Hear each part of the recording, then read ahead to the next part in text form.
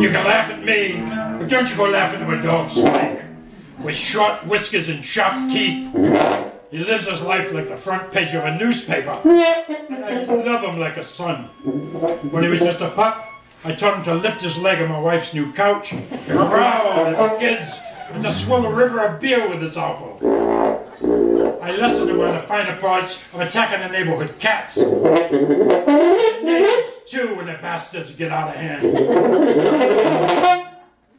His education progressed quickly to biting the hand that feeds him, tearing up flower beds and defecating in public places.